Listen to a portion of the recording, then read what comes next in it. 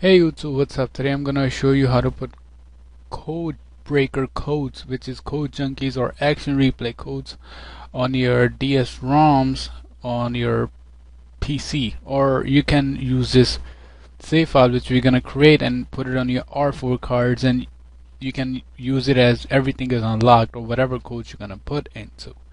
And let's get on with it.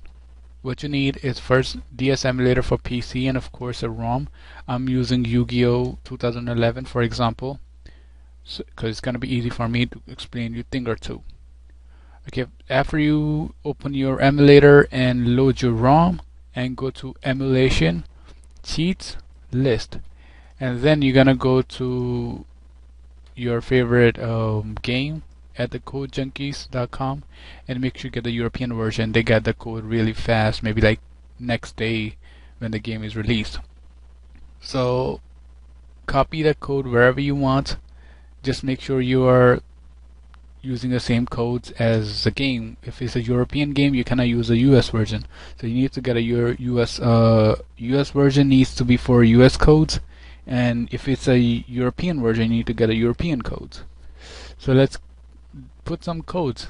Let's say for example allow multiple cards, but I need to press the return key on my emulator in order to work. It says action replay, paste the code, and I say deck bypass, and I will have another one says let's see what else I can use. There is all cards. I need to press LR in order to activate it. And click add.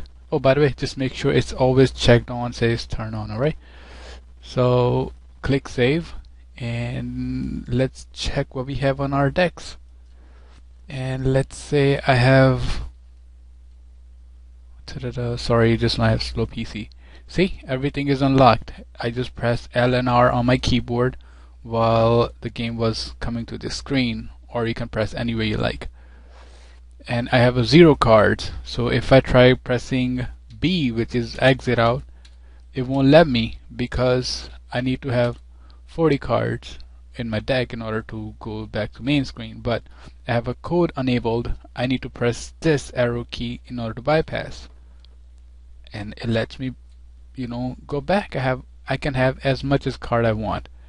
And yeah, so that's how you put codes. And now come to the second step.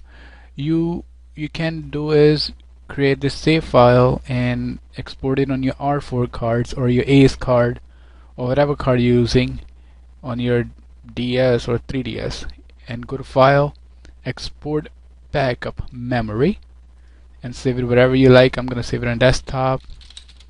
Just make sure this is set it as raw state save format. Sorry, I meant raw save format, and not this one, raw save format.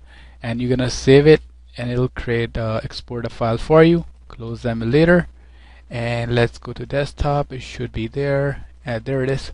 But you need to save it as it appears on your R4, not what you're gonna save. For us to find out, you need to go plug in your R4 card, memory card, to your PC and find out. For me, I already dragged the file, so easy for me to find. Just look for that .save file. If you're using a Pokemon, it says PO, dash whatever, and it'll be ended up with the .save. What you're gonna do is just copy this, close it, and you're gonna paste it.